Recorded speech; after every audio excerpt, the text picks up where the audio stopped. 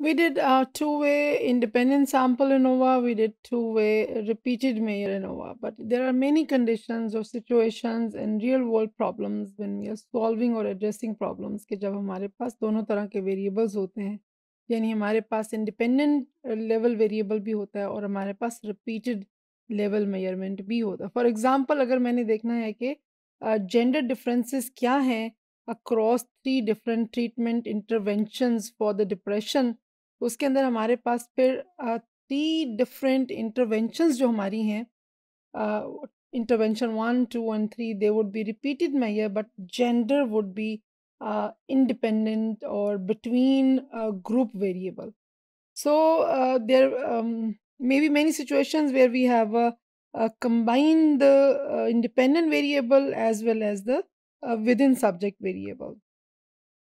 When a design includes some independent variable that is measured using different entities and others that use repeated measure, it is called mix. तो जब हम independent variable को independent group को और within group को इकट्ठा कर देंगे तो हमारे पास एक mixed ANOVA बन जाता है और this is technique and extension of the repeated measure design. So इसको जब हम analysis करेंगे spaces के अंदर, we will be doing it in repeated measure, but that allow us to have a between group variable as well as within group variable. Remember कि जब हमारे पास independent ANOVA है यानी हमारे पास हर ग्रुप के अंदर individuals different हैं, that is called between group. और जब हमारे पास एक ही subjects हर तरह की हर level condition के अंदर हैं जिसको हम repeated measure बोलते हैं, that is also called within group design. So, for example, a researcher wants to investigate the impact of intervention on clients' anxiety level using pre-post and pre-test and post-test, but I also like to know whether the impact or is different for males and females. वही बात हो गई कि वो कोई भी आपने intervention या कोई थेरेपी है जिसका आप इफेक्ट देखना चाह रहे हैं, यानी आपने प्री टेस्टिंग की फिर आपने थेरेपी दी और पोस्ट टेस्टिंग की और आप देखना चाह रहे हैं कि प्री और पोस्ट में कितना डिफरेंस है. This is a repeated Mayer design because you are using the same subject, you tested them, then you introduced the intervention, then you tested again the same participants. लेकिन आप साथ ये भी देखना चाह रहे हैं कि अक्रॉस मेल्स और फीमेल्स में इस थेरेपी का डिफरेंट किस तरह से डिफरेंस आ रहे हैं. So you have a male and a female, of course, males are different, females are different. So now it is a mixed design, 2 into 2. So we have two variables. One is the type of therapy या intervention जिसके दो levels हैं. The second independent variable which is between group variable is gender जिसके दो levels हैं male and female. So we'll be having 2 into 2 mixed ANOVA design.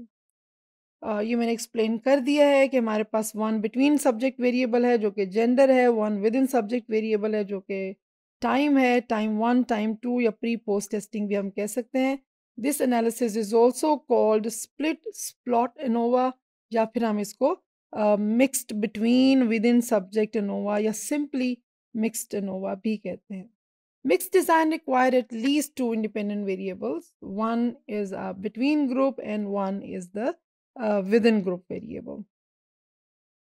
But we can have more complex scenarios too जहाँ पे हमारे पास दो independent variable हों और एक repeated measure हो या फिर दो repeated measure variable हों और एक हमारे पास independent group design हो. So ANOVA की बहुत सारी variety है, बहुत extend कर सकते हैं आप, factorial 3 into 3 into 3 कर सकते हैं आप और फिर उसके अंदर again आप between group और within group variables ले सकते हैं. असम्पशंस हमारे इनोवा की मोर और लेस वही रहती हैं जो हमने बात की थी नॉर्मेलिटी की, हमने बात की थी इंडिपेंडेंस की, रैंडम सैम्पलिंग की, अंडरलाइंग नॉर्मल डिस्ट्रीब्यूशन की. लेकिन इनोवा में एक असम्पशन आपने देखा कि हमारे पूरे लेक्चर्स में होमोजेनिटी ऑफ वेरिएंस बड़ी इंपॉर्टेंट है. अगर वो इंडिपेंडेंट ग्रुप्स हैं तो हम कहते हैं कि लेविन्स टेस्ट हम यूज़ करेंगे और अगर हमारे पास रिपीटेड मेजर है तो हम मॉचले टेस्ट हम सेफेरिसिटी का यूज़ करते हैं. लेकिन अब हमारे पास चूंकि मिक्स्ड डिज़ाइन है, हमारे पास इन बिटवीन ग्रुप वेरिएबल भी है और हमारे पास विद इन भी है. So we will not only B calculating लेविन्स test for the independent group, Mochley test for the within group, but also for the interaction, we will be adding another uh, assumption of the ANOVA, which is called homogeneity of the covariance या intercorrelations. Covariance का मतलब है कि for each of the level of the between subject variable, the pattern of intercorrelations among the level of the within subject variable is the same. और इसको test करने के लिए हम box test of equality of covariance matrix use करते हैं। जब आप एसपीएसएस में जाके क्लिक करते हैं कि वो होमोजेनिटी ऑफ वेरिएंस कैलकुलेट करे, तो उसके आउटपुट फाइल में ऑटोमेटिकली वो आपको लेवेंस टेस्ट का भी बॉक्स देगा, आपको मॉशले टेस्ट का भी बॉक्स देगा और एडिशनली आपको वो box test of equality of कोवेरियंसेस matrix भी देगा। So now in the next tutorial, we'll be entering data in SPSS and we'll be running mixed ANOVA.